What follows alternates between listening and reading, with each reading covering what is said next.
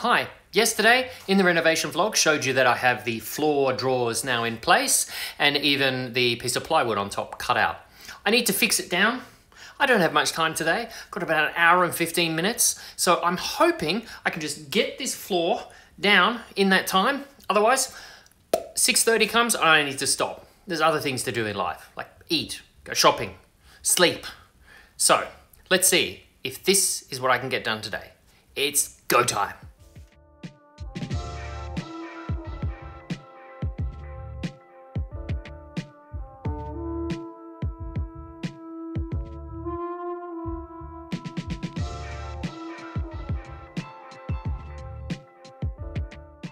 There it is.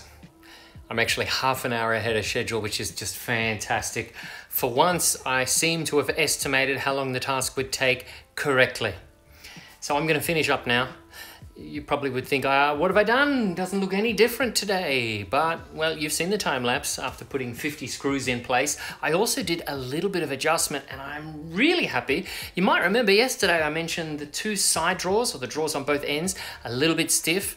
I noticed that a little bit of adjustment was needed. Now have a look at them.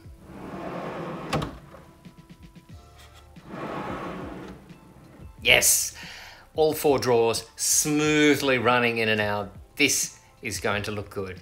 Part 2 of the floor drawers, that'll come later when I start to put the final floor down, and that's when I'll need to do some very careful cutting to make the front panels of each of the drawers. So the idea is you won't even see that there are drawers under the floor.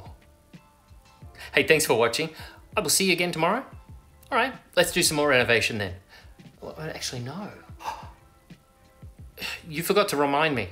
Remember, I said it a few days ago. Not renovation every day. Tomorrow, it's a family afternoon. So let's see what happens. See you tomorrow. Bye.